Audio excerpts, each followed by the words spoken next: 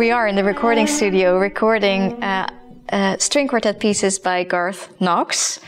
We're the Ragazze Quartet from the Netherlands, and we're very, very honored to be here with the composer himself to play your pieces. Well, I'm very honored and pleased to be with you. Yeah, yeah. I'm enjoying it very much. Fun. It's a lot of fun, actually. Yeah, yes. To collaborate in this way, it's quite unique. It is unique, yeah. Yeah. It's unique for me to actually play on your CD as well, although I'm not in the Ragazze Quartet, but here I am. Yeah.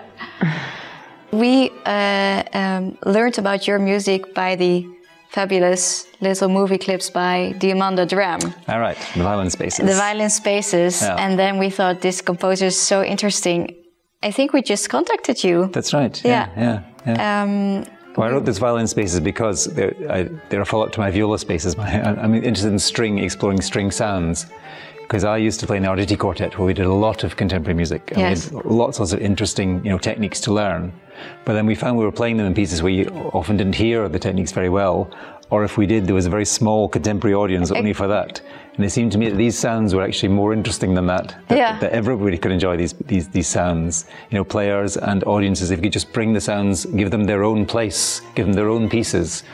Exactly, because usually when I used to play something extraordinary like that, it's mostly for one little moment in a piece. And now there are all of these pieces where a technique like that is highlighted and is you can hear it in its full richness. That's right, yeah. The technique is the subject matter of the whole piece. Yes. In fact, so you really get a chance to hear it. Yeah.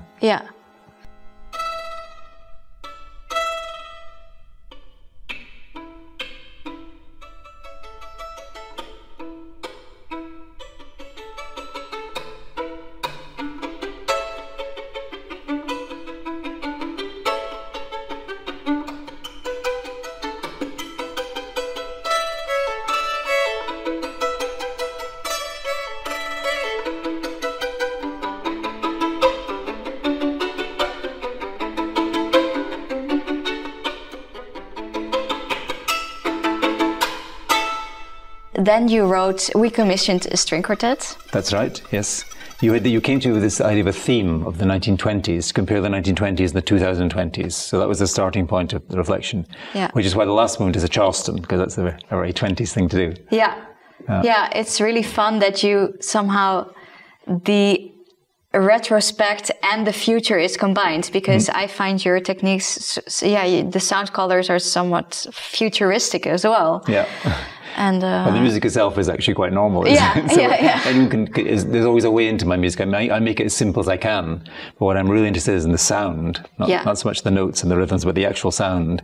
And when putting it, giving it some easy, not easy rhythms, but simple rhythms and direct harmonies, then you can really concentrate on the sound, which is what I'm interested in. Yeah. For us, it was quite challenging to learn because, well, from our music education on, you are so trained in more or less the same muscular movements. And now to do something completely opposite and to use all of your fingers in a different way, it's like reprogramming your brain. Yes, it is, But I always think if you want to do something right, you first have to experiment doing it wrong, and then you understand what right is. So going outside the limits shows you where your limits are. And then sometimes you can find nice sounds outside the limits if you're listening in a different way. So, and I have a great... I think music should be enjoyable. It's fun. And I love music. I get pleasure out of it. And I want other players to get pleasure out of it. And I want the audiences to get pleasure out of it. Because it's a stimulating thing to do when it's done well. And so there's always a sort of joy somewhere. Yeah, well, I think there are also not so many composers who involve humor in their compositions, and I think yours is really fun. Always when we play and there's laughter in the audience, and I'm pleased. When we whip towards them, they were like, "Ooh!" So it should be fun. The one that's not fun, well, it is fun in a way. In your quartet is the lockdown blues, but that's because of COVID. We were all stuck and couldn't play with each other, and was so frustrated. So I made this very frustrating thing, goes round and round, goes nowhere. It's actually quite nice, but that was one of the less joyful. But it's still fun, but in a second degree kind of way.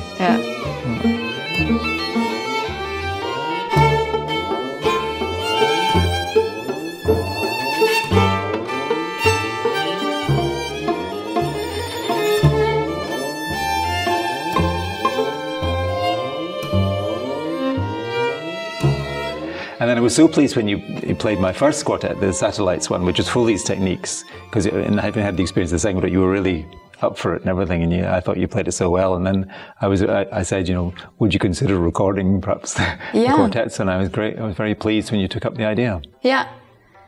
Well, it's really, we find it very interesting and fun and important to, well, the fun thing about this album is that we really have something to add to all of the existing recorded repertoire that's around it, because this is all fresh. Yeah, it is, yeah. And one very original thing about this CD is that the quartet each play a solo piece, which is quite unusual. Usually a quartet's a quartet. And I like this idea of a quartet being a quartet, of course, but also having 4 individuals who come together to form the quartet. On this CD you can hear everybody playing on their own, which is quite something. Yes, yeah, for us it's also the first time to record a solo on CD. Yeah, you mentioned earlier that it's like, it makes me also think of a diamond.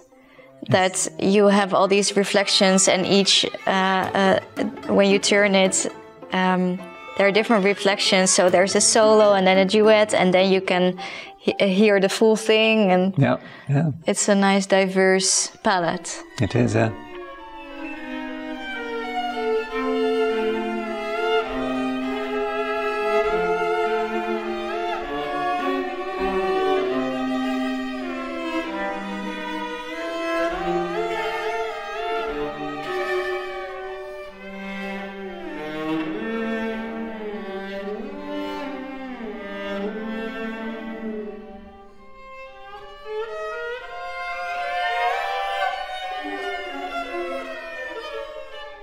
Another original thing about this CD is that there's a solo quartet on it. In fact, there are 2 string quartets played by the Ragazze Quartet.